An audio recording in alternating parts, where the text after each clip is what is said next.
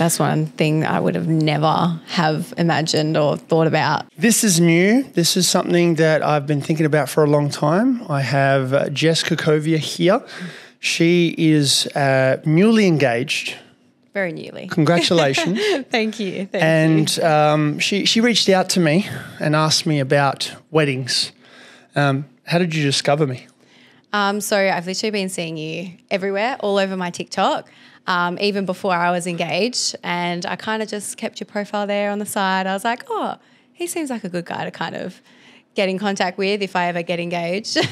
And then here we are. And I just reached out to you and you're super approachable. So here we are. Awesome. Thank you. Now, with what's happening in the future, I'm leaning away from weddings because of the fact that I did this so well, what you just described. And I'm happy to help you along the way and guide you and give you some strategy, some consulting, and answer any of your questions specifically today and beyond. Now, you're thinking about getting married 2024, 2025? Yeah, either end of 2024, start of 2025. Haven't really started planning or anything yet because I'm completely new. Don't know where to start. Now, going back to when you first discovered me and you realised I was a wedding photographer, how did you know I was a wedding photographer? It was just mainly from your TikToks. You kind of advertising yourself as a wedding photographer. And then just the comedy that you had in your TikToks and everything really stood out to me as like a really easy, approachable kind of guy, fun kind of guy that you'd want at your wedding. Excellent. Pretty much, yeah. Was there any other specific standouts from other wedding photographers or anything to do with weddings up until now? Yeah, it was just more like your attitude towards everything. Kind of made it all seem really easy and really relaxed. Not so uptight than any other like wedding coordinator or photographer as such. Yeah. So you're definitely in that like vibe, in that target audience that I would love. Yeah. Are there any other vendors that have stuck out to you when over the last like kind of few months before you got engaged even? Not really. Yeah, not really. Like you were the only one that really kind of stood out. So I planted the seed before you even knew. Pretty much, yeah. It Amazing. was like months before I got engaged and then my For You page just started blowing up, obviously, after I got engaged. It's just like everything to do with wedding. But, yeah, you really stood out. Okay, cool. Yeah. That's good. And with that, now that you are engaged, are there any other vendors that you've like researched or have stood out now that the algorithm is pushing someone? Not overly. There's been like a few, I'd say like venues and stuff like that, but not so much wedding coordinators or vendors or anything like that. I keep seeing your videos everywhere. That's what keeps like pushing, going all over. Yeah, my For You page is all of your videos, even like not so much your wedding stuff either. Yeah. So that was my next question. Yeah. When you first discovered me, it wasn't even wedding related, was it? No. Yeah. So it was literally just your page and then I started seeing more and more of it and it was just really weird. So you followed the brand before you even knew what I did? Yeah, pretty much, yeah. And then it was a natural fit afterwards because had I built that rapport, that kind of trust sort of even before we met? I mean, we hadn't got in contact. I kind of just got in contact with you via your Instagram. I'd always liked your videos and stuff like that, but never got in contact with you directly. Excellent. Okay. Cool. Yeah. That's awesome to see. It's like it's really good proof of concept of what I've been doing for the last 3 years, having someone say that firsthand. So how did your now fiance propose to you? So it was pretty special. It was very special. It was very, very surprised. But it was on our 5-year anniversary. We went down to Leighton Beach, and Leighton Beach is already special because that's where we had our first few dates and things like that. And then he had this like picnic set up, And I was in a bit of a foul mood because it was like right after work, it was midweek, and I was just like, I'm so tired. Let's just do something really chill. So we're like, okay, let's just do fish and chips on the beach. And then, yeah, we were meant to go to Coogee because that's our local. And then he took a wrong turn and I was like, where are you going? Like, he was like, I'm going to Leyden. It's a really nice beach. I was like, oh, can we just go to Coogee? Like, why do we have to go all the way to Leyden? And then he's just like, we're just going there. I was like, okay, all right. And then, yeah, when it got there was like this whole picnic set up. Like he had obviously got someone to set it up, like from Instagram or something like that. Yeah. Because there was these two girls there and they were like, oh, like enjoy. And they didn't say anything and I didn't think anything. I just immediately thought he did it for our 5-year anniversary. And I was Yes. like, oh, that's really cute. He covered it well. Yeah, he thought well. So I was like, oh, that's really cute. But I was so hungry because I just come back from work. Classic. And I was just like, all right, let's eat. He's just like, wait, just a second. And I was just like, oh, like, come on. What now? Yeah. And then, he was just like, oh, can you take a photo of the setup for my mum? I was like, yeah, okay, sure. And then got his phone and then I turned around and then that's when he was like on his knee and everything. And I was just like, whoa, hang on a minute, what is going on? And then, I thought I'd cry, but tears welled up, but I was just so shocked. So shocked. Amazing. Yeah, it was really good. So you hid that well throughout the time leading up to the day? Yes, yeah, very much so. Like we'd always talked about it and things like that, but just never expected it. Yeah. Love that. Well done. Well, congratulations. Thank Did you. it. No Thank hesitations. You. No, not at all. All right. So now you have the burden of planning your wedding. Yes. Apart from contacting me, what else have you done? So, I mean, we've kind of looked at our engagement, booked that. Yep. So we've just booked a venue and like bartenders because we've booked it at like an empty kind of venue and then we have to do everything. The DIY special? Yeah. Yep. That's always a good time. Oh, it's stressful. It's so stressful. So anything to make it easier. Yep. But yeah, we've literally only just booked the venue for November and that's it. Ooh. Yeah.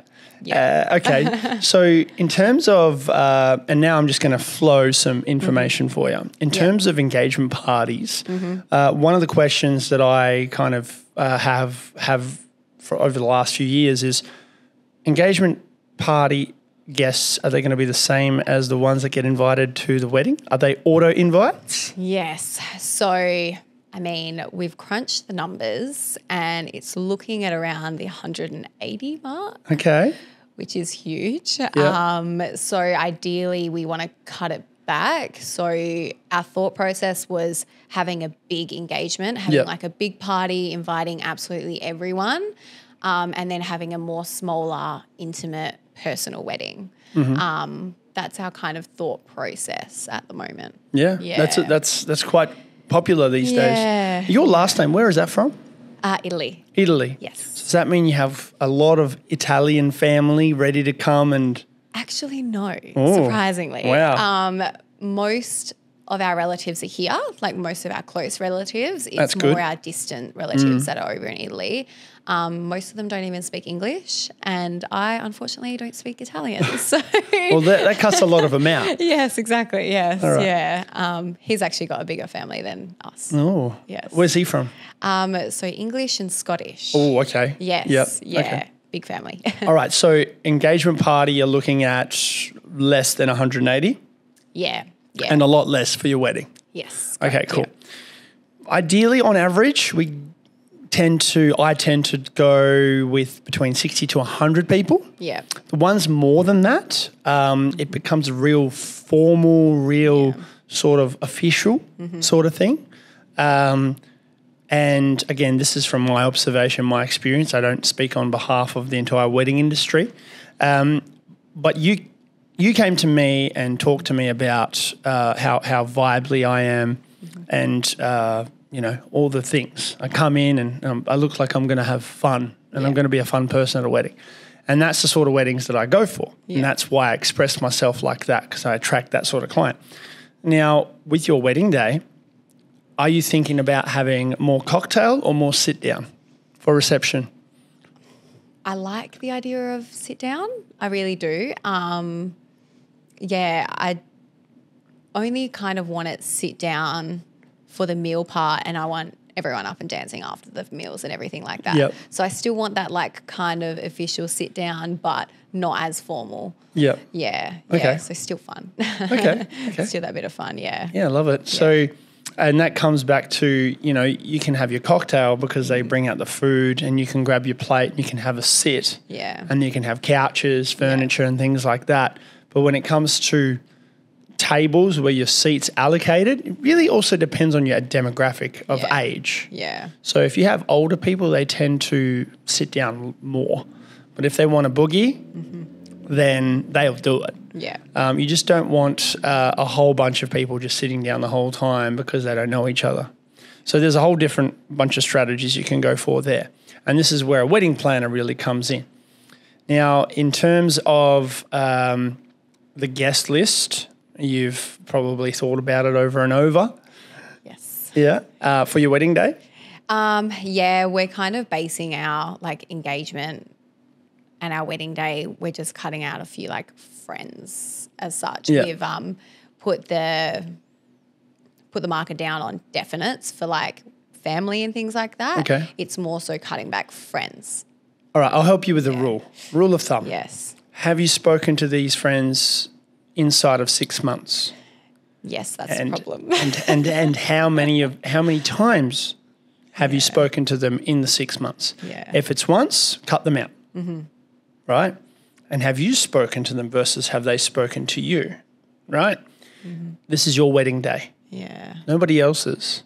If they don't get invited to it, but they also didn't invite you to their wedding, would you be a bit, would you be annoyed? Yeah. For some of them and not for some of them. Well, there you go. Well, there you go. You have a line. Yeah. So anyone that you're not sure about inviting, ask yourself if they didn't invite you to your to their wedding, would you be upset? Yeah. Would you be going, hang on, what do you mean? Right? That's a good way to put it. It's a good way to put it. Right. And then obviously the ones you do invite, are they a couple already? Mm-hmm. Do you invite the plus one even though you haven't known the plus one for a while, potentially? Another rule of thumb you can go for there is, has the person that you're inviting been with their plus one for longer than, 6 months, 12 months, whatever you want? Yeah. If it's a fresh one, unless they're socially awkward and need someone to bring them, that's where you have to kind of decide. Yeah. Yeah. I had a whole bunch of friends of mine, my mates from a sneaker group that I'm involved with. My oldest kind of group chat on Facebook. Half of them I didn't know who their girlfriends even their names were, but I invited them and I'm saying, hey guys, this is one of those, we had about 80 people. Yeah. This is one of those intimate weddings, but we're having a party. However, I'm sorry to say, but these are the following people. I don't know who your girlfriend even their name is. No disrespect, but we haven't hung out enough times. Yeah. But we've hung out enough, like me and the guys, enough times for me to go, you guys are in. Because it's always been the boys, right? Yeah. And especially if my wife didn't know who they were, it's just like, Yeah. Do you know what the skew is between you and your partner's invites? Is it 50-50? Is it more your guest than his? He's got a few more. Oh. He's definitely got a lot more friends. Okay. He's a lot more friendly than me. Yeah. And yeah, so because he's got more family as well, and then a little bit more friends. Yeah. More so work friends than anything. But yeah, it's more harder like for him because before we were together, he went to a lot of their weddings. So that's where, the courtesy. You invite me, I invite you. Yeah, for sure. But then again, like you were saying, he hasn't really spoken to them, and some of them I haven't even met. Yeah. So I'm like, we've been together for 5 years, and I haven't even met them. Means you haven't hung out with them as much. Yeah. So yeah. It's gonna be harder for him. Another hot take is it's your day. He's an accessory. Yeah, very much so. Right? So it's an interesting one. And again, it comes down to how you define an intimate wedding, right? If you lay down the rules before you start the guest list, it's a lot easier to go through it. Mm-hmm. If you say, and you have to both agree on the list, because if you both agree and one rule disqualifies a guest based on the rule that you both agreed to, doesn't matter whose guest it is, right? Yep. And that should be easier to kind of get through that. Because once you say the word intimate wedding, people should understand. Yeah. Right? So when you start going through that process again, come up with your 3 to 5 rules and go, should we invite the people that one of us have never met before? Yeah. Is it going to be, worth it? Because intimate means you've kind of at least seen both like his side of friends. But yeah, again, this is just my opinion, and some people will go, don't listen to him, his advice is shit. But from my observation, it's better to know as many people as you can. Yeah. Because if you're meeting them for the first time, you're like, oh, who's that? My wedding day, I knew 95% of the people. The other 5%, I had no idea who they were. I didn't mind they were there, but they were for my wife. Yeah. But because the split was about 25-75 her way, she knew most of my people. But yeah, so the invite stuffs, we can continue. Do you have any other specific questions for the invites or guest list? Not really. It's more just like where you draw the line kind of thing. But no, I like your suggestion about making a set of rules. Yeah. That would definitely help a lot. Yeah. Yeah. And like you have your immediate family, you have the siblings and the plus ones of the, in-laws, and then also their kind of plus ones as well. Yeah. And then you have the cousins, the brothers, and you're already at 30-ish people. Yeah. Right? Give or take, depending on how big your family is. And then you have your close friends on each side. And most of the time your close friends are in your bridal party already. But then you have your extended friend group that you see occasionally every kind of month or so. And then you have your work friends. If you started a new job, whatever. Maybe your old work friends. Yeah. But it really just comes down to how often you communicate, right? Yeah. Honestly, the biggest stressor is the fear of someone calling you out going, hey, how come you didn't invite me to your wedding? Yeah. Most likely they would not do that. Yeah. They don't care. Think it, but they may think it, but yeah. Won't say it. So, and that's how it is. Yeah. But if you don't set the rules, it can carry away so quickly, and then all of a sudden you're like, oh. And then the awkwardness comes after the ceremony, but we'll get there in a second.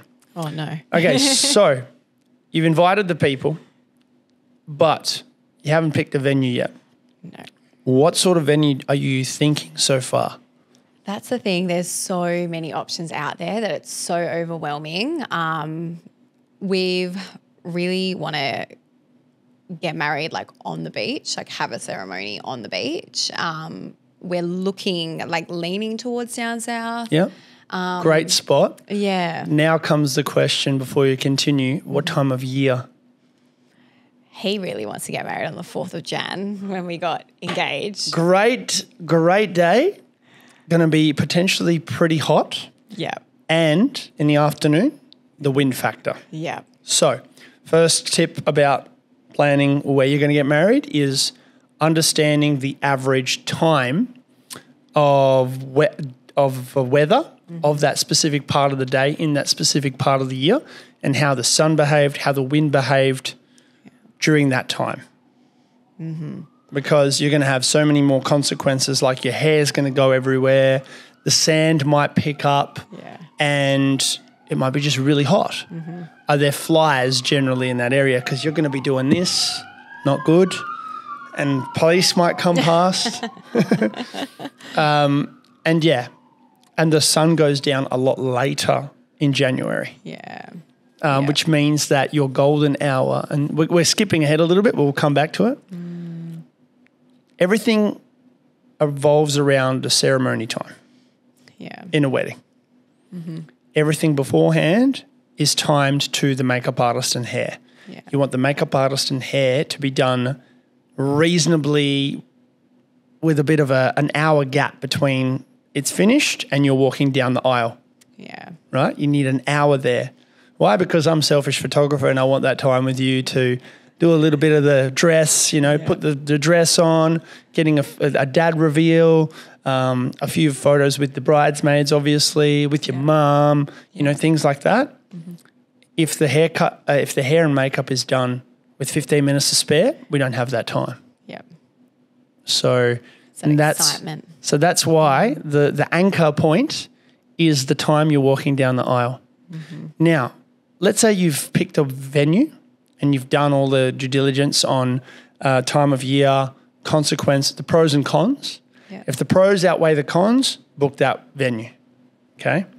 And make sure, and we're going to get into this a little bit more later, you have contracts with every single person that you hire and the venue that hires. Here are some nightmare stories, quick ones. Some venues have booked weddings 1-2 years in advance with couples, and then they start renovations.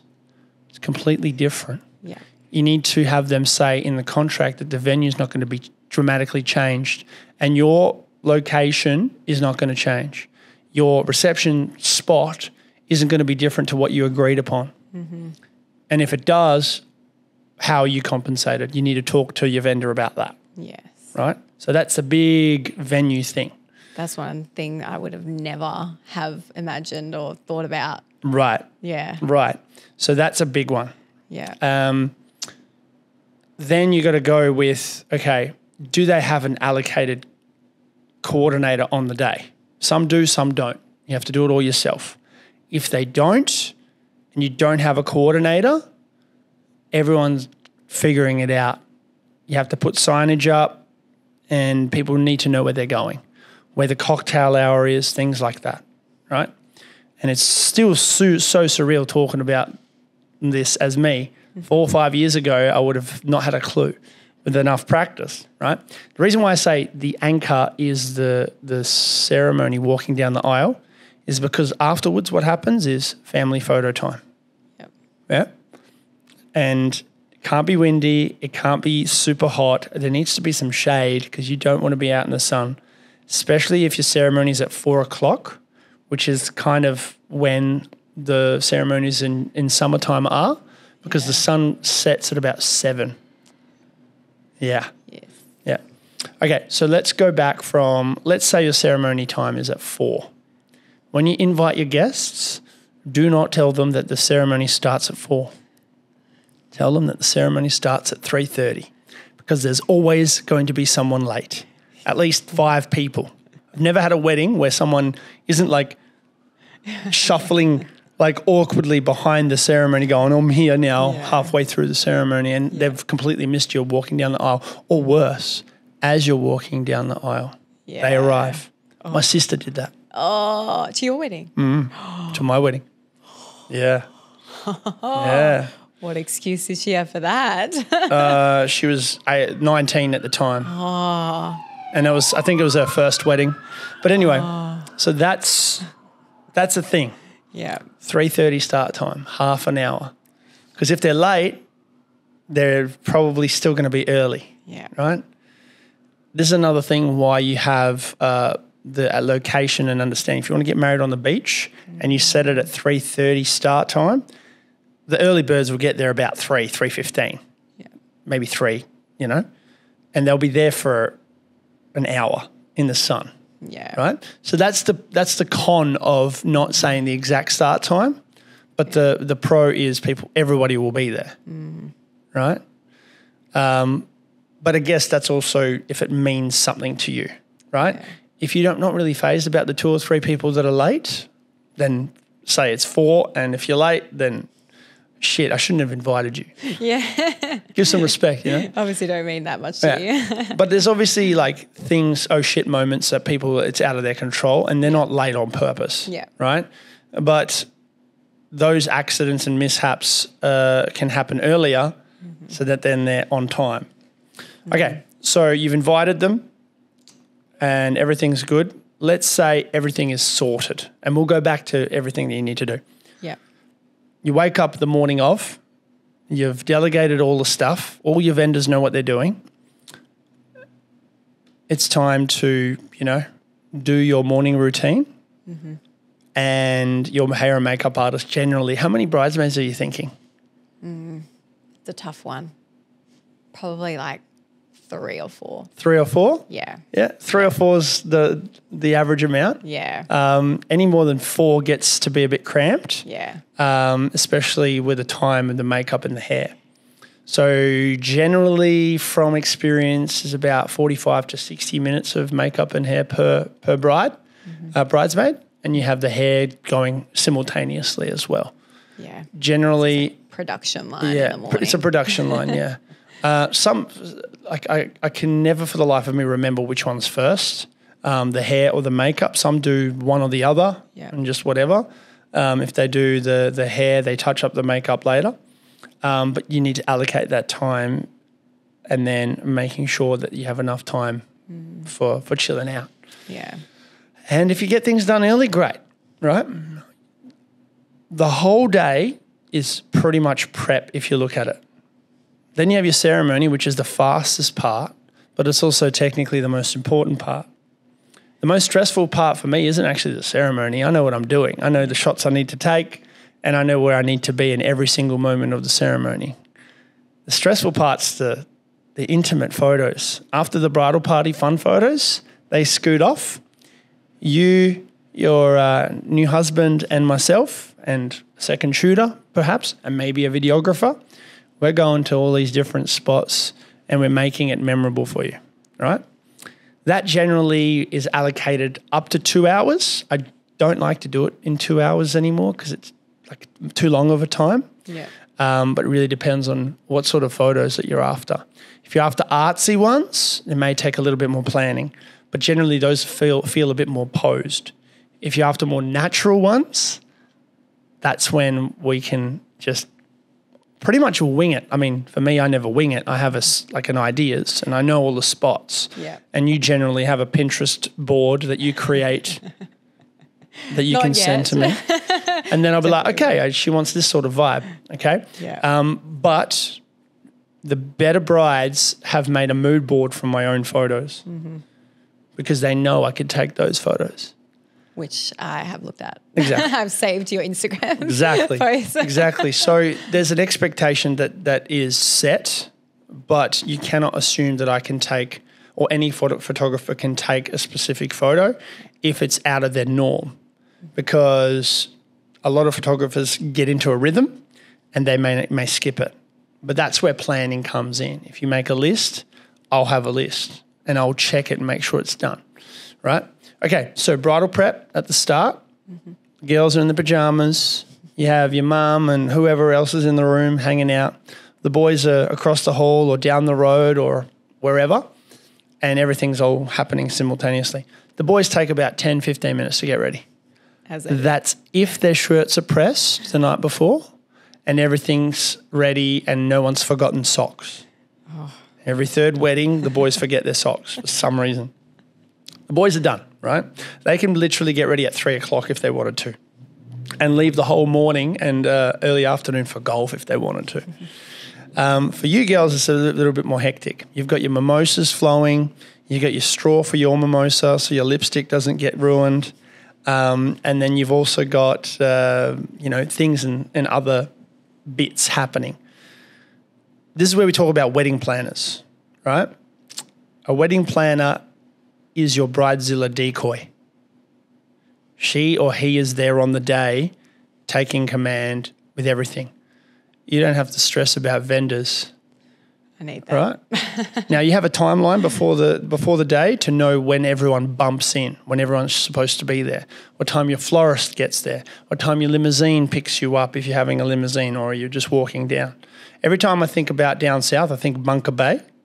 Yes. We were actually looking at it's like Bunker one of my Bay. favourite venues because everything's within walking distance, right? Yeah. But the village down the road, you still kind of want to drive there a little bit because otherwise it's a little bit too far to walk. Yeah. In your dress, in the summer, in the heels, with everybody else. The makeup sweating off. Exactly. So there's that. So what time the limousine or the cars rock up if you're having special cars. Obviously what time the photographer or videographer comes in.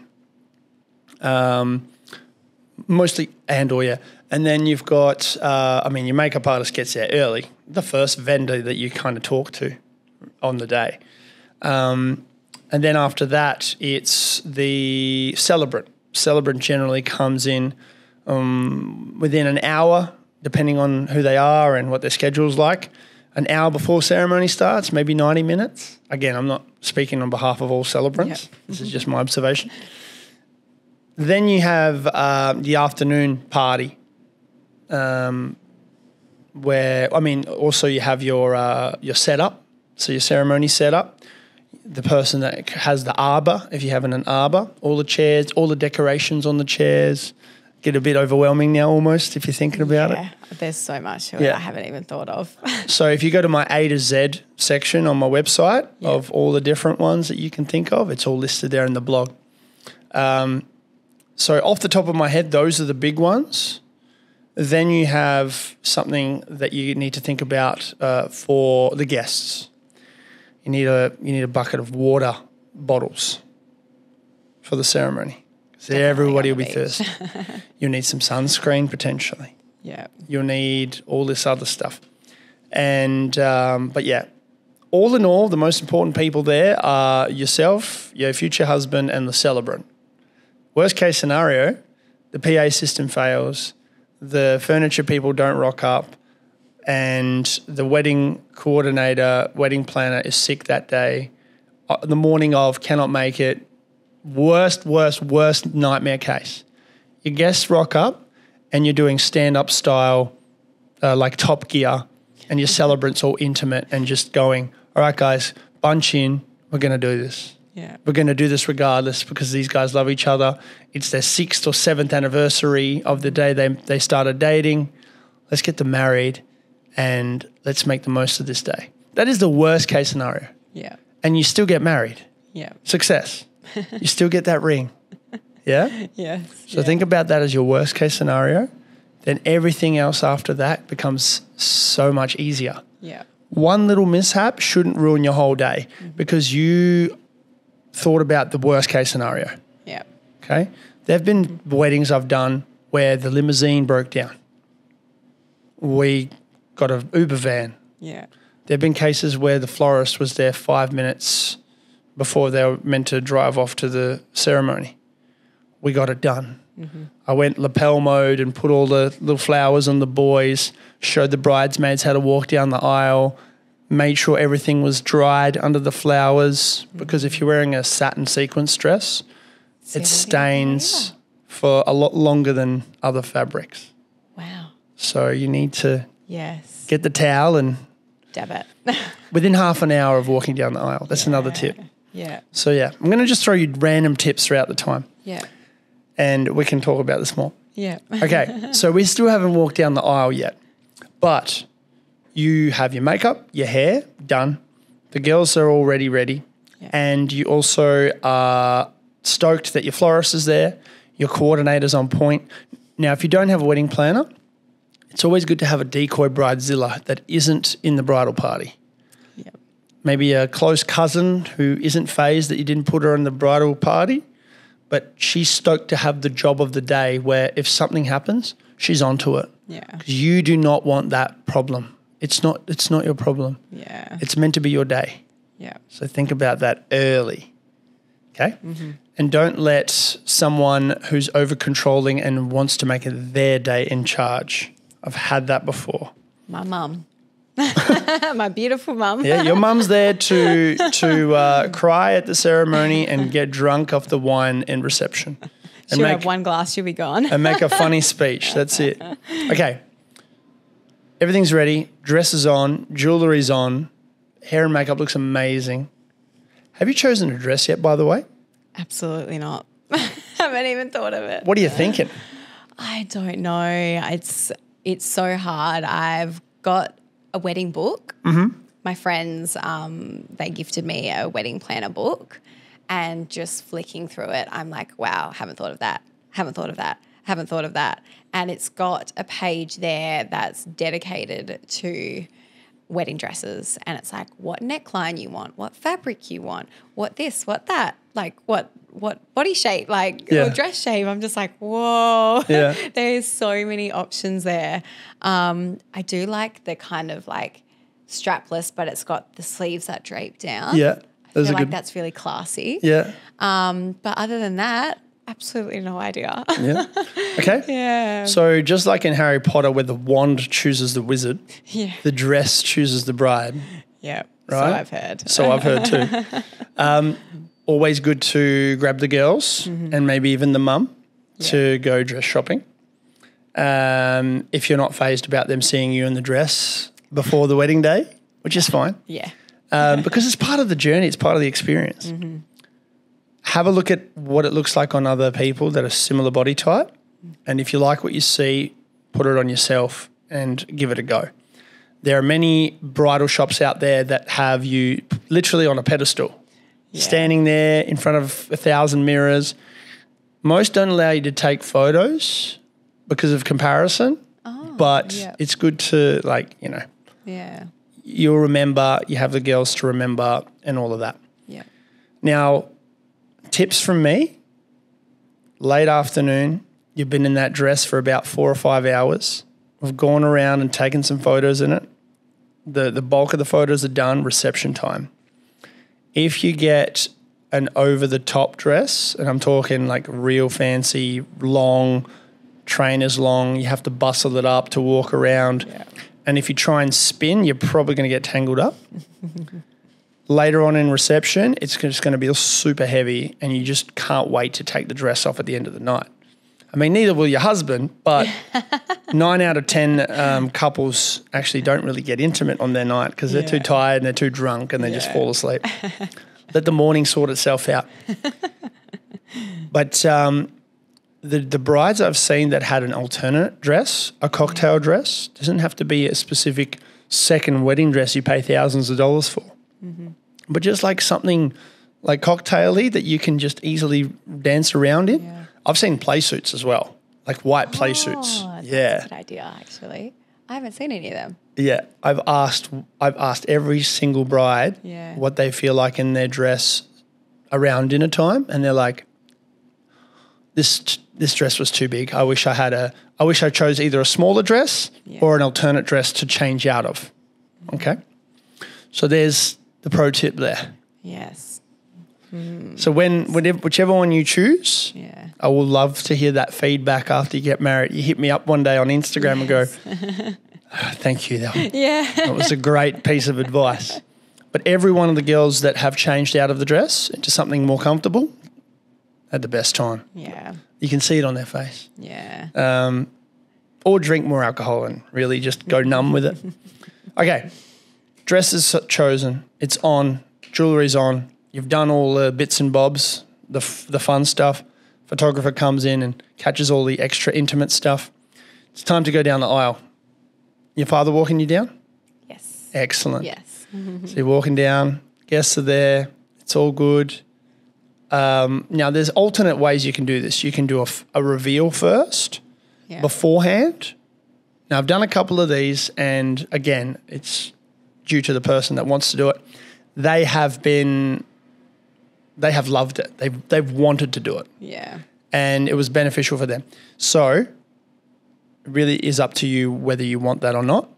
The benefits of doing a reveal first is you get it out of the way. Some people take intimate photos first, but again, it's probably in the middle of the day, so lighting isn't the best. You can always take more photos later as well. Some have walked down together down the aisle, so it's a little bit less traditional. Yeah. My wedding, we took on a couple of traditional things. Everything else was just the way we wanted it. I wore a button-up shirt, untucked, black pants, like suit pants, and my Jordans, sneakerheads, right? Yeah. My wife wore a red dress. Oh, wow. Because by chance, both of our mothers got married in red.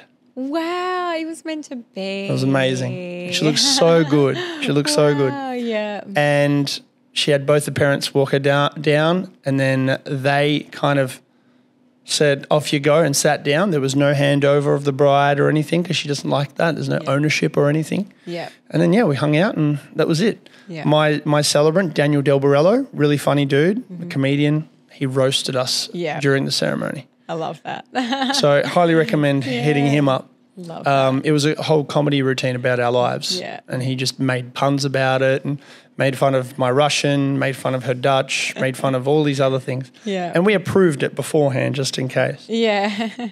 Then after that, we did the ceremony, rings, done, signing, done, and that was it. After that, we took photos and then we had a party. Yeah. Cocktail party. For you guys, might be a bit different. However you want to do it in the ceremony. Generally, a ceremony is about 20, maximum 30 minutes, depending if you have someone doing a poem or singing a song or coming up and doing and kind of taking the mic for a bit. Generally, in the summertime, don't do that. Yeah, no. Right. Yeah. And the celebrant, depending on who it is, sometimes they have their own little speech they put extra in, but depends on how personal you want to get. Then after that, you sign the papers, and then you're introduced as husband and wife, and you go from there. Now, we're on to after the ceremony, the hectic times. What I generally do is I get you to give me a photo list of all the family members that you want photos with then and there before it gets too dark, or some of them may need to go home or for whatever reason. You have a list of different combinations. Yep. Immediate family, like parents only, grandparents only, parents and grandparents, parents, grandparents and siblings, siblings only, cousins, one side of the family, other side of the family, the entire family, maybe a group photo as well. If you want a group photo, that's always a fun one to do. Yeah. Just make sure there's an area that is a good place for the photographer to have a higher vantage point. Yeah. Because if there's not, it's really hard to do unless they have a drone. Yeah. Which makes it easier. The drone shots are beautiful. Yeah. So generally, depending on the photographer, for me, because of my school teaching background, I just tell people, I put my teacher voice on and go, all right, parents, bang, bang, bang. And I've got the list of all their names. Yeah. So that's something you can do and go, batch one, my side of the family. Mum, dad, their names. Grandma, grandpa, their names, siblings, blah, blah, blah, all their names. So then I can just roll call them out and go, all right, guys, the next people, bang. Yeah. Make it super easy. Super quick, super good. Yeah. Now, the one thing that I think is a bit overrated, and I don't want to preach to you what to do and not to do, this is just my observation. As soon as you walk down the aisle, a lot of the brides and grooms, they turn around and then there's a line that forms of all the guests congratulating them. You hug them. You have a brief 20 to 30 minute chat. Most of the time it's small talk. Yeah. And most of the time it's the same thing. Oh my God, look at your dress. Look, oh my God, you look beautiful. Oh my God, about time. All this stuff. Yeah. Nonna comes up and starts speaking in Italian and gives you too many kisses and just forgets anything's there and just starts a whole conversation with you. Yeah. You don't want to push her on, but it's generally what happens. So this is where you communicate with your celebrant. Yeah. For them to go, right, immediately after the ceremony, they're going to go and take immediate family photos. The rest of you go have cocktail hour and start drinking. Yeah. Right? Start the party. So you got to communicate with your celebrant. Yeah. Okay. So far, so good? So far, so good. Have I drawn a picture? Oh, you have like painted it. Okay. So if you skip that, because it's hot, right? Yeah. And if there's no shade, especially Bunker Bay, if you're still on the beach, there's very little shade in that spot. They go up the boardwalk into the cocktail hour. They're off and racing. And then the photographer takes you down the road to Eagle Bay to take some on the rocks photos, which is a magnificent spot. Like if I could have every wedding there, I would have it there because it's just undefeated. Yes. If you have a veil, by the way, make sure one of the girls knows how to put it back in case it falls out. Yeah. And make sure the hairdresser knows they should know how to do it, but put it in and down. It's in and down, not down. Otherwise it'll fall out. It's in and down. It'll stay. Okay. The amount of times I've fixed veils. Seems painful. It is painful, but it's worth it because it stays stuck. Yeah. Right? Yeah. It looks amazing in photos, and that's what matters, right? Yeah, exactly. Okay. Now, with the photography stuff, don't skip out on the photographer because there are two things you take away from the wedding. Mm-hmm. Your husband and the photos and video if you decide to do video. Everything else is eaten, drunk, sweated out, cried out, laughed out, and forgotten. Photos are your ticket back to your wedding. Yeah. So this is why the photographer is a lot of the time thought of first. Yeah. And this is why weddings are revolved around the photographer, because they're the timekeeper. Mm-hmm. I want those photos. The hair and makeup artist is slow, I'll let them know about it. If the limo driver's not on time, I'll let them know about it. I've blacklisted so many of them because they've let me down. Yeah. They've let me down. They've let you down, but they've let me down because I'm selfish. Yeah. I want my photos. I want my photos to be on point because they're going to be your photos. Yeah. But they're my photos first. So if I'm not doing something about it, because you've never done something about it before, it's your first wedding, I need to come in and go, no, you are not, that's not right. You are too slow. There have been times. Do better. Yeah. There have been times where I had to do that and stepped in, and the bride was like, thank fuck, because I didn't want to be rude. I'm like, it's your wedding day. Yeah. I'll be rude for you because I don't care. I'm not going to work with this person again. So this is the one time. Maybe they'll learn from it. Yeah. But again, I don't want to sound like I'm gatekeeping or anything. If you plan all this and if you set expectations for every vendor because you've researched and understood it, hopefully this is a lot of help for you. They will come to the table a lot more clearer, or you'll be able to choose the vendors that are a lot more clearer to come to the table, because the industry isn't regulated. No. You have to know that. It's not regulated. You have to regulate it. And you have to regulate it through contracts, through meetings, through the right questions for each vendor. What happens if this? What would you do? It's like a job interview, right? Yeah. Literally it is, because they're working for you on the day. Yeah. You're not their client. They're your helper. That's the relationship that you got to look at it like. They're more experienced, but you have to make sure that they're in the right experience, because there's so many cowboys out there that come in for a money grab and don't do the right thing. Okay. So celebrant, ask them to talk to you about it. If you want a rehearsal, definitely a good idea. Yeah. Because then you know how to do it, where to go, what the pace is and all of that. The celebrant should take care of that. Everything that can go wrong before the ceremony is literally up to the vendors if they're late or not. You have to talk to them about it. Yeah. You have to set an expectation where if you're late, will I get compensated? Yeah. If they say no, would you choose them as a vendor? No, they shouldn't be late. Yeah. What else are they doing that day? Yeah. Right? Okay. After ceremony, photos of the family is taken. Great. You're stoked. You're now a wife. How good is this? Then it's time for the intimate photos. Okay. Now the intimate photos, the first half hour generally is with the bridal party. You do those things. Then the bridal party kind of stays on their own, probably near the esky full of booze that you've allocated for them, and a food platter as well, because you will be hungry and thirsty. Then about up to 60 minutes-ish, we're looking now at about 4:30, 4:45, 5 o'clock-ish. You're driving around to the different spots. 6 o'clock, reception. That's when you get invited back in. You get introduced with your bridal party. They go in first, you go in last, and then how are you? Everybody's happy. Now with the reception time, if it's in January, sunset's at 7. So you have an hour to get acquainted with your guests. Yep. But if it was me as a photographer, I would let you know, hey, just before 7, I'm coming up to you, tapping on the shoulder saying, we're getting some golden hour shots. Yes. Right? Because that's when the light's most beautiful.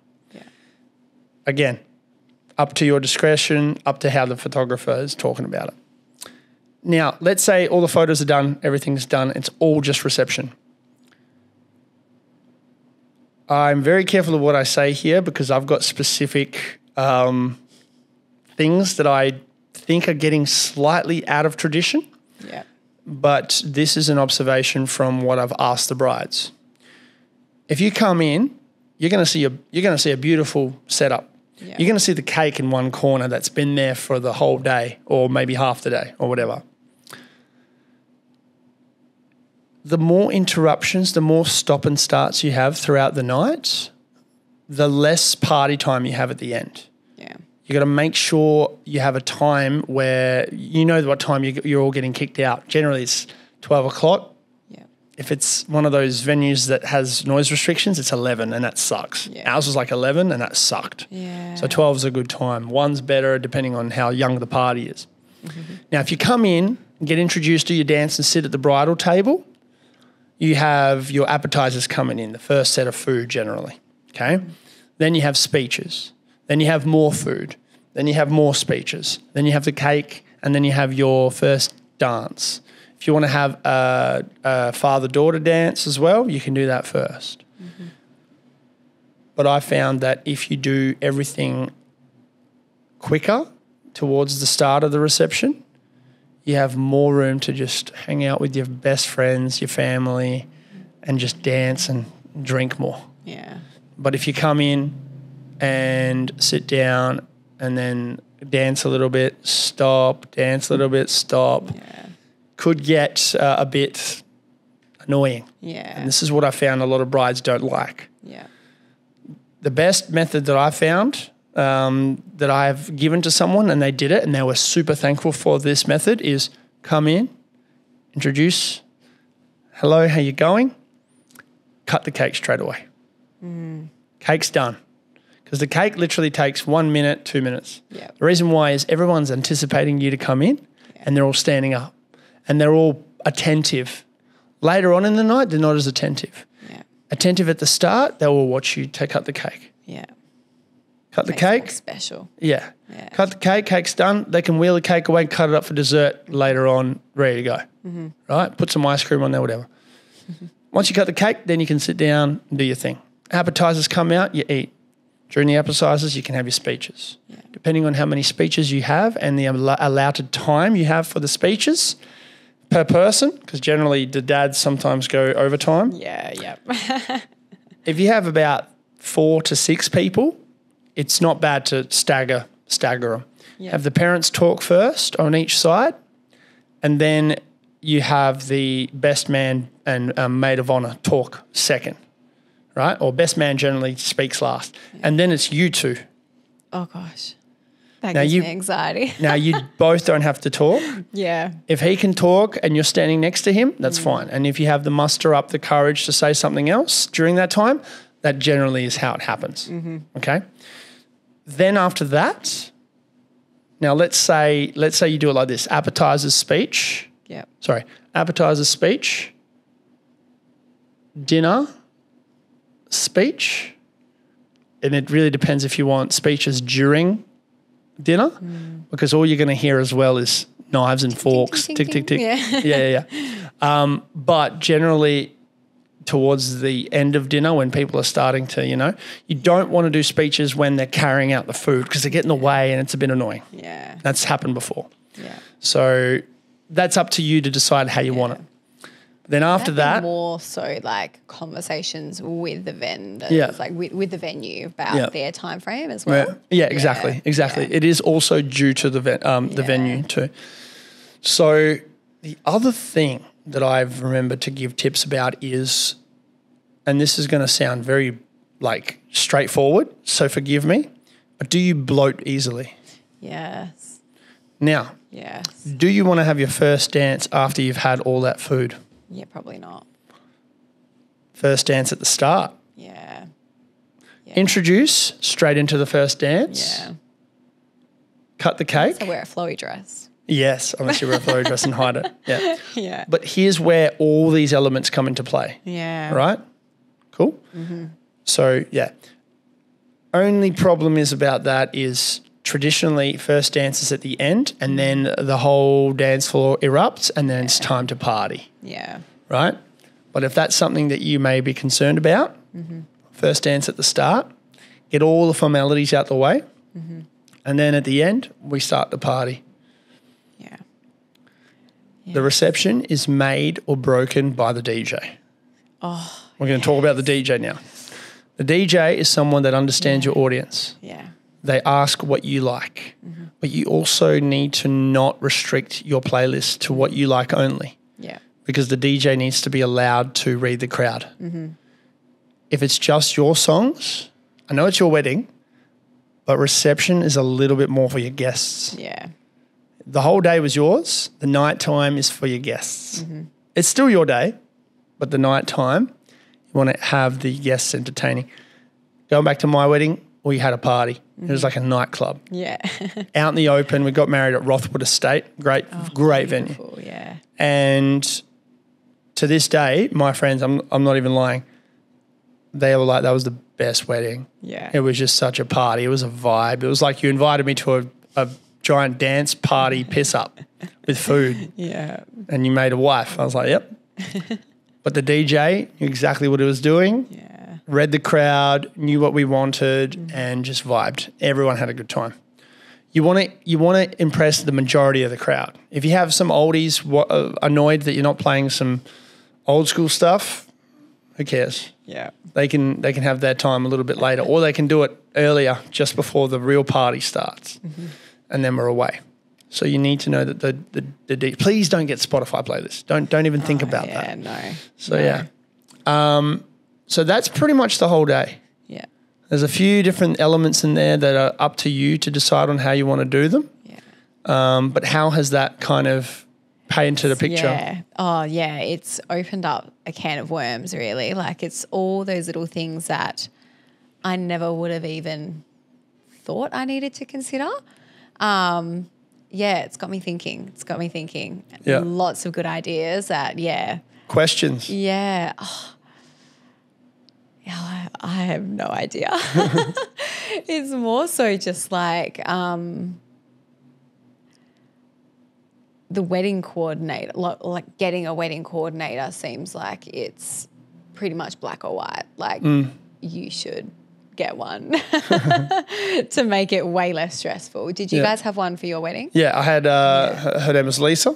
Yeah. From Gem Wedding Planners. Yeah. I did a few things for her early on in my career with wedding photography. Yeah.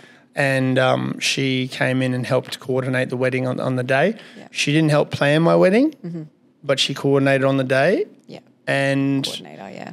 she actually originally volunteered to be the dog carer because I wanted my dogs at the wedding. Oh, beautiful. And then last minute we opted out, but she was already assigned to the day. Yep. And she just goes, I'll just volunteer to coordinate. I'll help you out. Oh, and it stood the test of time because it was a good investment on her end. Yeah. Because every time someone asks about a coordinator, I'm like, I'll just recommend mine. Yeah. And I had absolutely like quality vendors at my, like they just did their thing. I had a bar, a DIY bar, and I got some kegs and they were tapped in, and then I also had a wine bar. Yeah. But I needed bar staff that had RSAs, to distribute the wine. Yeah. And I thought it'd be a good idea to bring some old students that I had when I was a high school teacher who are now 18 or 19 at the time. Yeah. I made them get their RSAs before the day, and they rocked up, fully kitted out. Oh, I love that. But they had no idea what they were doing. Oh. Fortunately, before that, Lisa had organised 2 more bar staff because she told me that wasn't two kids is not enough. You're going to struggle. Yeah. And I had assumed that it was going to be okay. But then I realised, who's going to take care of them? I'm busy getting married, having a good time. Yeah. Right? So she came in clutch, and she got 2 bartenders who hadn't bartended in like 10 years come out of retirement from the other job, and they had the best time. Yeah. And they killed it. They loved it. Yeah. And they helped the kids out, and everything was amazing because of Lisa. Yeah. Right? Wow. And all the rest of the things that happened that day. Yeah. And coordinators definitely. Yeah. Coordinators definitely something on the day just takes the edge off. And it's one of those things that you're like, oh, I don't know if I have the budget for it. But afterwards you're like, oh my God. Yeah. Thank God. Good idea. Yeah. But it's the same with like right now. Yeah. The wedding planners do consult as well, and they give you a breakdown as well. Yeah. For me, that's where I end. I don't want to be a wedding planner. Yeah. I like to just talk about the day. Talk about the process and everything. The process. No, you've really, opened up a whole can of worms about things that I need to consider and things I should think about and all the rest of it. I mean, like I haven't even haven't even dove into the deep end looking and researching into it yet. So I feel like when I start doing that, I'm going to have a whole bunch more questions for you. Yeah, absolutely. Like I'm going to the wedding expo or the wedding open day this weekend, and hopefully I get a few more ideas. But yeah, that should be really exciting. Yeah. Really exciting. Approaching vendors/suppliers or at wedding expos, my pro tip would be if they come up to you and they feel pushy, they're red flag. Yeah. Right? They listen to you. Do you align with their vibe? Is there past experiences that you've seen align? Things like that. Is there any particular questions apart from what you suggested before, like contracts and things like that, what I should be asking vendors when I first approach them? What makes you different to all the other vendors? What's your unique point of view? See what they say. Yeah. My unique point of view is I'm 6'10". Yeah. You get no double chins from my height, plus I'm very extroverted. I don't care. Yeah. I'll come in and pretend I'm a photo booth with your girls I've never seen before, and I'll just be like, photo booth time, you're going to change your pose every 3 seconds. Yeah. Okay, change pose. Right? Yeah. If they can describe to you how they would do it on the day, and they can really paint the picture for you, they're on the green list. They're on the yes list. Yeah. Another question would be, how can you make my day memorable? And see what they say. If it sounds robotic, then you have to kind of figure out whether or not they're just really experienced or they're just saying it to get you as a client. Yeah, whether it's genuine, I guess. Yeah. 2 years ago, I realized that I wanted less clients, less couples per year than more. And that's because there were so many people to remember. My memory's not the best, right? So do you want a supplier that's doing a shit ton of weddings a year?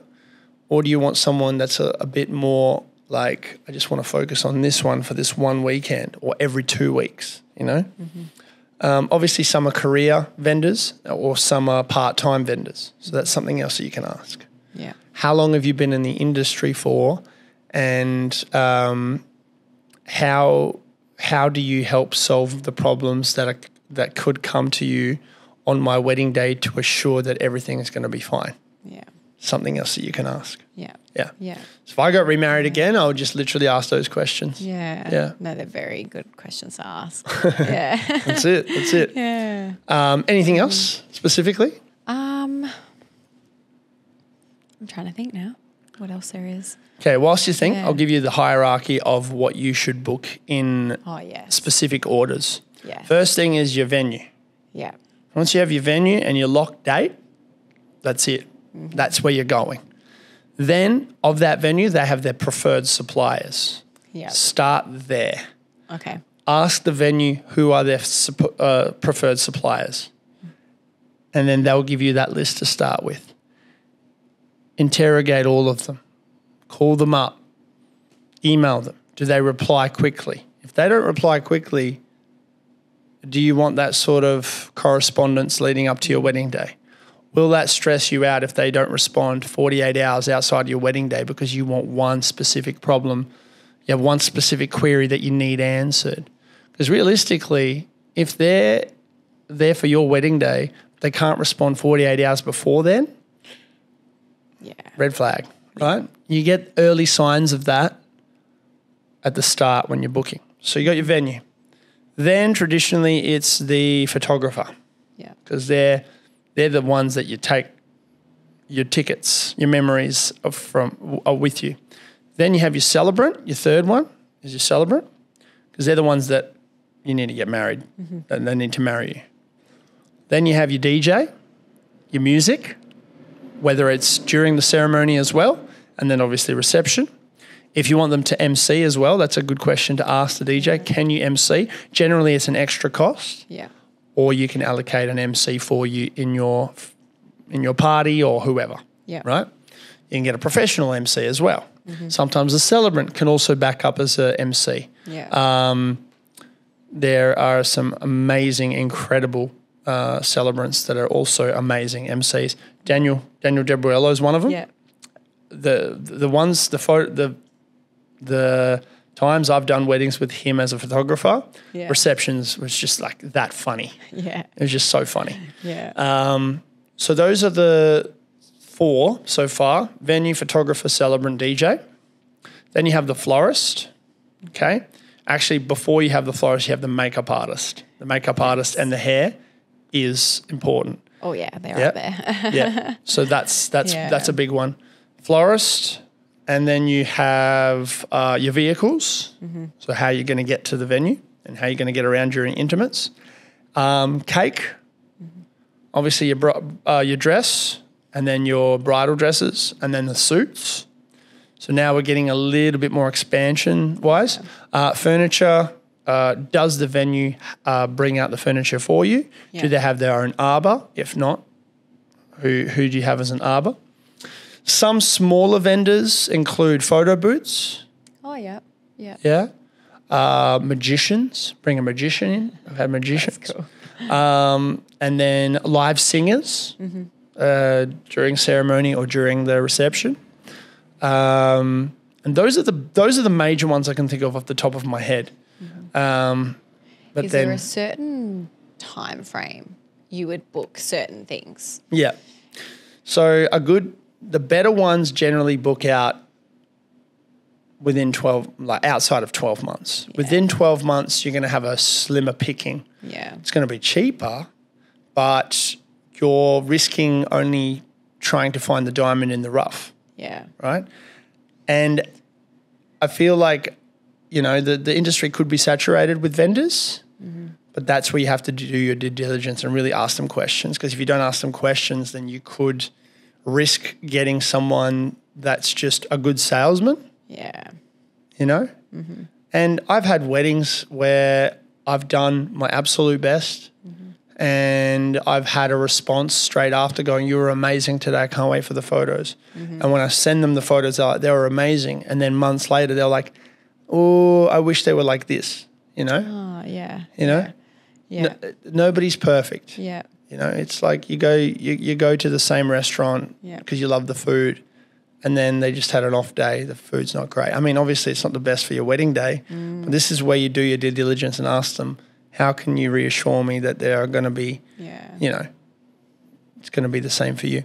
Yeah. So yeah, there's a lot of vendors. There's a lot of things that you think about, but don't overthink it. Don't overdo it either. Yeah. Simple sometimes is better. Yeah. The more people you have on board, the more things can go wrong. Yeah.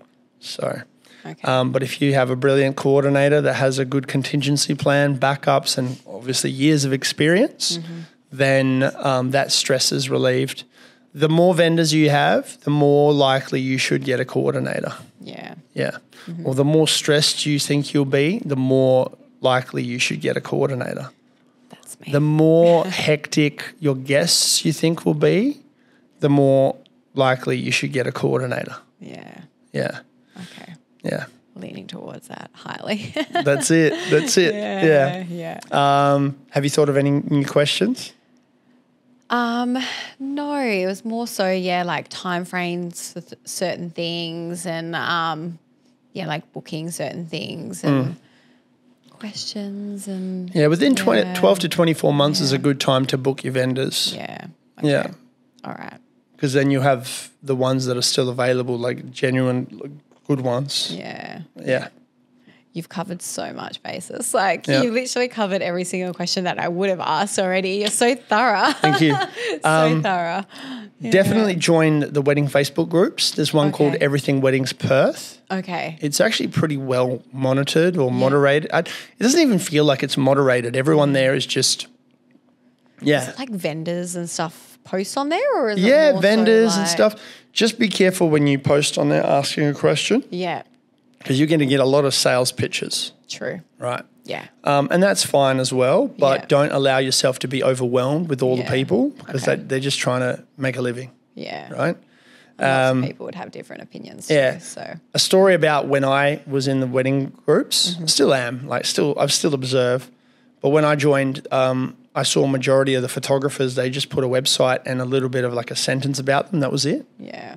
Like 99% of them. And then I came in and I would not put my wedding website down. I'd put a photo down because you can reply with a comment photo. I'd be like, hey, congratulations. I took this photo just recently at a recent wedding. Yeah. If this is something that you like and you can see yourself in the photo, hit me up on my Instagram for more and DM me on there. And that was it. Yeah. I had so many DMs. Yeah. So many. And the common question was, thank you for not pitching to me and DMing me privately. Yeah. And and then another one was brides would go, can you guys recommend me a vendor, ex-vendor? And when they say photography, obviously it's my wheelhouse, but they didn't ask for people to pitch them they're a business. So I had a list of 3 photographers and I would just suggest to them. Yeah. And I'd be like, hey, these are the photographers that I've worked with that I know do a good job as a photographer myself, blah, blah, blah. Yeah. And then go, if you want more recommendations, hit up my Instagram and I'll tell you some more on my Instagram. Yeah. They would go to my Instagram, DM me and go, thank you for not pitching and being salesy. Yeah. Your recommendations were amazing, but I just had a look at your Instagram and I was like, oh my God. And then they also said the fact that you weren't salesy got me to like you even more. Yeah. You know, but that's where that approachable comes in. Right. But that's more advice for other vendors. Yeah. So, you know what you want. Don't allow someone else to sell you something different. Right. Okay. Yeah. But enjoy your expo this weekend. Thank you. It's on the Saturday or the Sunday? Sunday, I believe. Yeah, Sunday. Yeah, if Sundays weren't for my wife, I would do a road doco with you. We'll see how we go. Maybe I can. But definitely get out there, ask the questions, enjoy it. Thank you. Are you gonna take him or your mum or? No, I'm gonna take my girlfriend. Yes, Yeah. I'm gonna take one of the girlfriends. Yeah. I won't drag him through that pain. I've taken him to a few little higher places for our engagement, and he was just standing there. No idea. I was like, what color scheme do you want? And he's just like, I don't know. I don't care. It's fine. He was like, you choose it. It's your day. It's like, whatever color you want, you go for the color that you want. Good man. I was asked a color scheme the other day. The other thing as well is if you are both deciding on the financial side of your budget and you need his green light for it, make sure that he is part of the conversation. When you're onboarding a specific vendor, if they seem like they're going to be a little bit higher cost and you don't want a risk of compromising for a not so good vendor, there's a difference between good and great, and that is the experience and or the cost. So if you are not bringing your partner into the conversation, when you relay the information to your partner outside of the initial consultation, he is just going to see what their product is, what the cost is, and that's it. So make sure they're part of the conversation so they understand the value and the emotional connection between you and the vendor that you're thinking about. That was a lesson that I learned when I was talking to brides for the first time, because they would be generally calling me straight after school, or there'd be school drop-off, or they would be in the morning, or they're on their lunch break because they're sifting through Instagram excited. And they'd call me for a quick half hour on their lunch break. And their husband-to-be is not around, they relay that information to their husband later on, and I wouldn't hear from him again. And the reason was the cost. But the husband-to-be was on the phone call or in the Zoom or in the person meeting. The girls got what they wanted. So that's the other thing. Cost-wise, yes, that's what he is really concerned about. He has said he won't enjoy the big day if he knows it's going to be expensive. Which I'm like, no, when you get to the day, you're definitely going to enjoy it. You're not going to be thinking about the money spent. But a reasonable price for particular vendors and things like that is there any sort of budget or guideline or Yeah. anything Oh, that we absolutely. should be looking for? Yeah, so the industry kind of standards based off of the averages of the last few years, you're generally looking lower budget of 20,000 up to a higher budget of 40,000, Yeah. and then the extra budget of 50,000, right? Yeah. And that's still considered like that middle tier sort of range. If you want to go all out and do all the little things, and I'm talking, let's start the list. I'm talking little gifts for your guests, sparklers and stages and smoke machines and extra lights and all these extra people coming in and over the top florists, and I'm saying over the top because they really pack a punch and they really decorate the room. Not that really good for me for photos, Yeah. right? But bouquets are not cheap. No. Wedding cakes are not cheap, and there's shortcuts I can give you as well. Like for me, if I had a wedding, I actually had a cheesecake for my wedding cake, but not like a dessert cake. Yeah. It was a cheese wheel. Yeah. Cheese wheel. I love that. Yeah. And my favorite all time, I'm going to get in so much trouble for this, but my favorite all time wedding cake was actually a honey cake. It was a 4-tier honey cake. Oh my gosh, yum. Yeah. See, I'm very lucky in the cake department because my beautiful auntie is a cake maker. Excellent. There you go. Saving money Yeah. already. I mean, not There's your not wedding gift. professionally. Yeah, There's not your wedding gift. professionally. Yeah. She did it while she was pregnant. Yeah.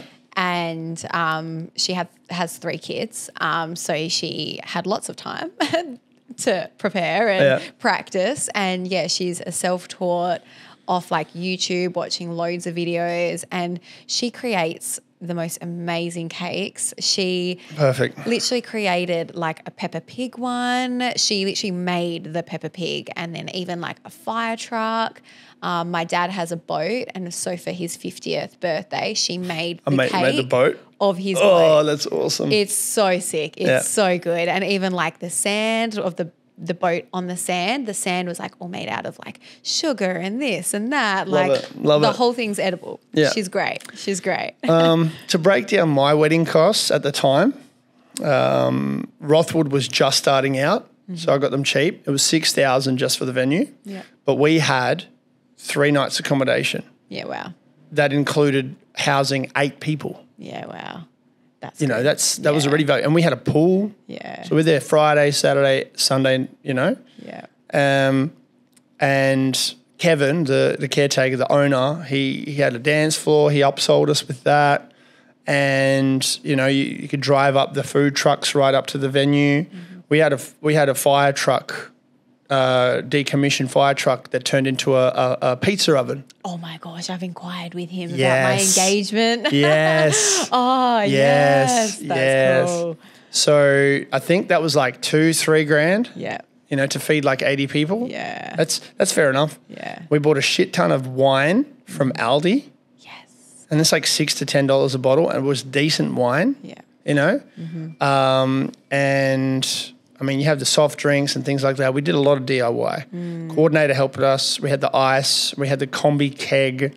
I don't recommend them because they're terrible communicators. At the time, they may be different now, but at the time they were terrible. Yeah. So maybe different. And we had to go get our own kegs from the beer university, which was also a thing. I think they do that for you now. I don't know, but that was an extra time thing. Yeah. But it was for our wedding, so I got to beer test and stuff, which was cool. Ciders as well. And then afterwards, any kegs that we had left over, we had to bring them back. But we bottled up all our beers ourselves, and that was a real fun experience. I felt like a brewer. Yeah. So what's that cost now? We're sitting at about 10 grand already just for venue, food and drinks. Right? Yeah. And some venues do all of that in one package. Generally, it's between 12 to 15 grand ish. Then you have the photographer. The photographer's like between 2,000 the lower end, up to 6, 8, even 10,000 for the higher end. Yeah. But depending on their packages, depending on how much they do and who they are. Hourly and stuff like that. Or is it Normally usually they don't do hourly. They do okay. like half daily or full day, Yeah. or unlimited, Yeah. right? my costs went up because of my demand. Yeah. You know, from a business point of view, I don't want to do 50 weddings a year. Yeah. I want to do 20 with the right couple, and, you know, I'm getting compensated for my skill set, but also for my persona. Mm-hmm. Obviously the product has got to be good too. So let's say it's $5,000 for a photographer. We're sitting at between 12, 15, even up to 17,000, maybe looking at to 20,000, which is a lower end. Yeah. Still got to get the celebrant, and they're between 750 to 1,500, depending on who it is. Mm-hmm. Then you got the DJ, again, 750 to 1,500, depending on who it is. So that's another $3,000. So we're sitting at around 25. If your cake is a wedding gift from your aunt, great. But then you've got a couple of other things that you have to think about, like the hair and makeup. Yes. I don't know exactly what the hair and makeup costs. Oh, usually it's expensive. Yeah. Usually it's a couple $100 each. Yeah. So usually we're looking package deals and stuff, but So we're looking. We actually are looking close to between the $30,000 to $35,000 mark. Yeah. Just for those, but again, if you want to start adding on the little things like photo booth and things like that, you're getting close to the $40,000 mark. Yeah. Right. Yeah. Yeah. You can solve a lot of problems if the venue caters and provides the drinks, and the bar is included for a specific amount of time. Yeah. So that's the biggest chunk that you'll spend. Everything else is how quality you want it. Yeah. Right. You can get a celebrant. You can get one of your friends to be a celebrant if you really wanted to. Mm-hmm. They just have to they just have to register and do the thing, and they can be a celebrant. I've seen that so many times. Yeah. They weren't the best celebrant for their first time, but they still did it, and the couple was stoked because they saved lots of money. Yeah. But then also their friend married them. Yeah, that's pretty cool. You know? That's pretty cool. The florist, my florist was my father-in-law's girlfriend. Yeah. She's one of those hippie Fremantle girls that makes cool stuff out of anything. That's awesome. And she made a bunch of flowers out of bush plants and stuff that she gathered. Natives. It was amazing. Yeah. See, that makes it even more special, you know? Exactly. So there's shortcuts you can do there. Yeah. But again, it's how exuberant that you want it. Yeah. You know, like all out. Like people spend more money on flowers sometimes they do on the photographer. Yeah. My brother and his fiancée are getting married at the moment. Right. And them talking about the costs, I'm like, yeah, that's it. Yeah. And then obviously if it's a more intimate wedding, you don't have to have all the extras. You can just do the quick ceremony, and you can have a, small function room and just deck that out and just do your thing. If the most important thing is having your friends and family there and the food is good and the drinks are good, everything else, just the DJ and the photographer and obviously the celebrant has married you and you're good. Good to go. Everything else, like you can get cupcakes instead of a cake. Yeah. You get a whole tiered looking statue of cupcakes that looks like a cake. Yeah. Yeah, or we could get a cheesecake. Or a cheesecake made of cheese, exactly. So, the cost is quite frightening. Yeah. And if I did it again, if I got married again, God forbid, because, still married and don't want a divorce or anything ever,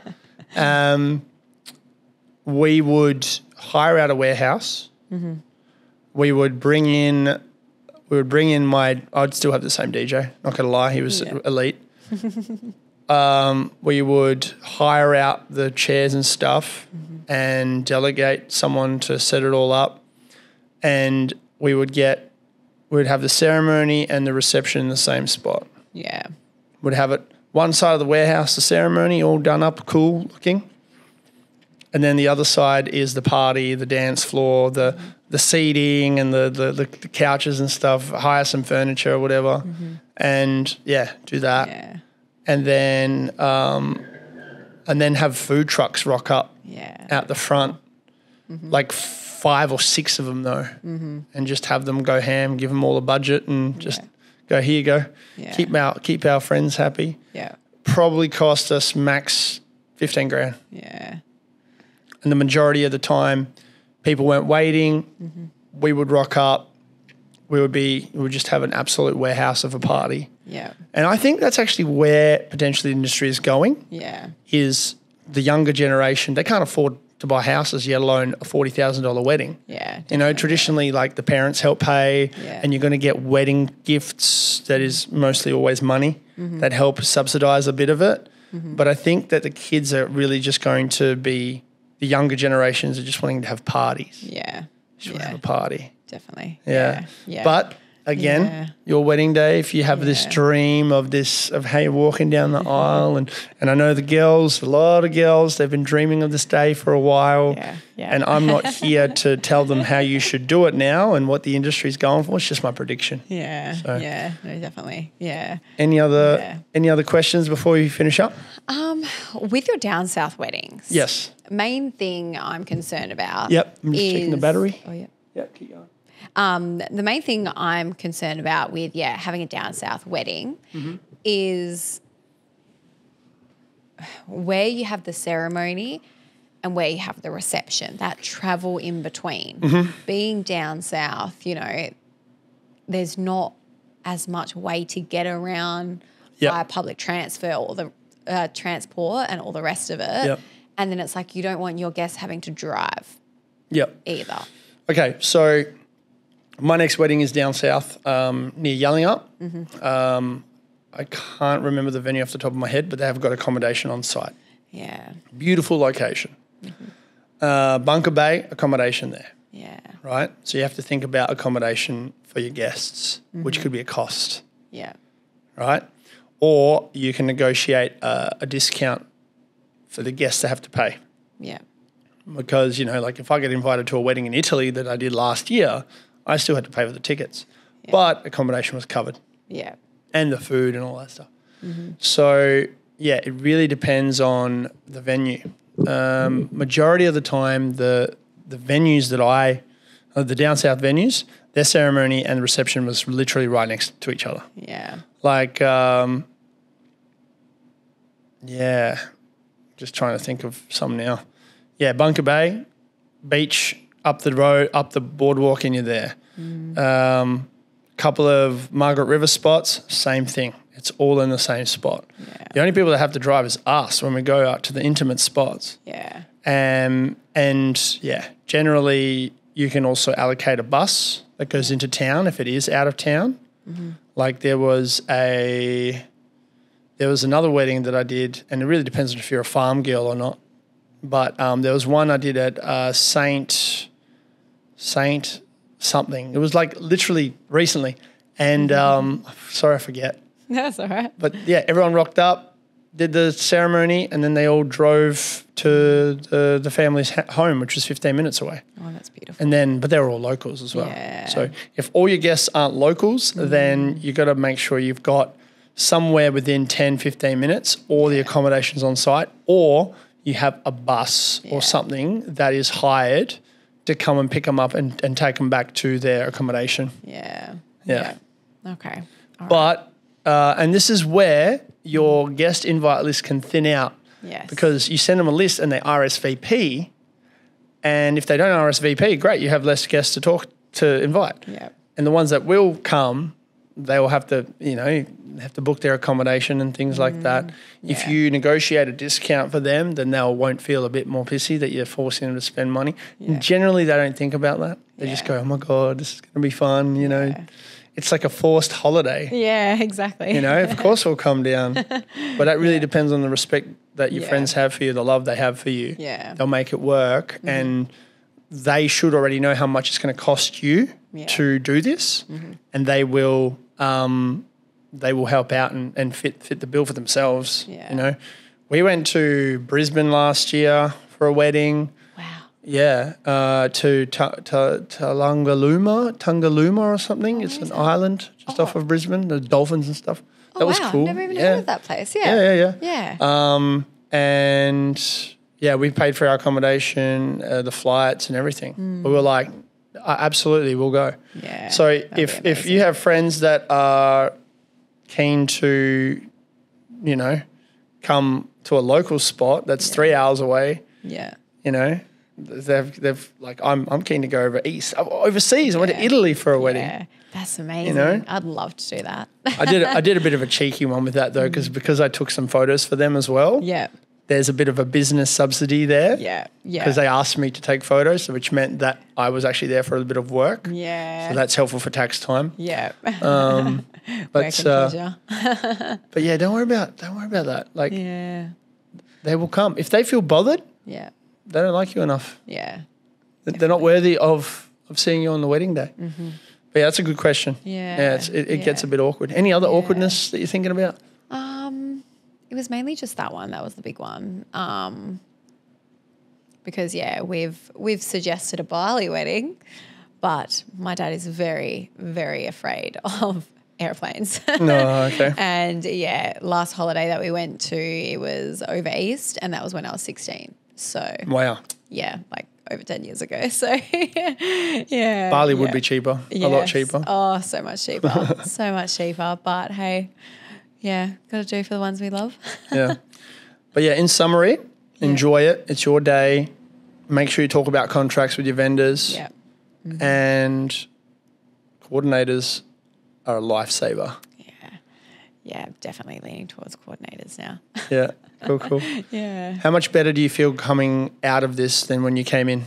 A lot better. Like, it's just opened up my mind to so many things that I would have never considered, things I would have never thought of, like, especially talking to vendors and asking those important questions and things like that. I feel a lot more at ease, I guess. Yeah, I feel a lot more confident, and that's for sure. Yeah. Excellent. So thank you so much. Excellent. I think this was a good all-round kind of thing that will help a lot of brides to be as well. Yeah. Amazing. So, thank you so much. hope you like the sound of your own voice. Oh, not so much. All right. Have any questions, let me know. And yeah, hope you enjoyed. Thank you. Thanks.